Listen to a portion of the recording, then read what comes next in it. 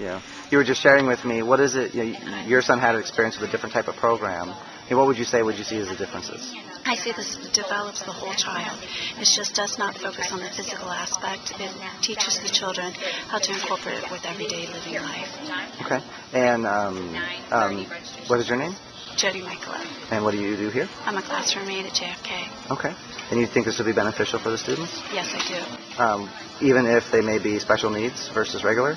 Definitely. Okay. And do you think maybe it would be good for the teachers to hear too sometimes? Yes. Okay. Well, thank you very much. Appreciate it.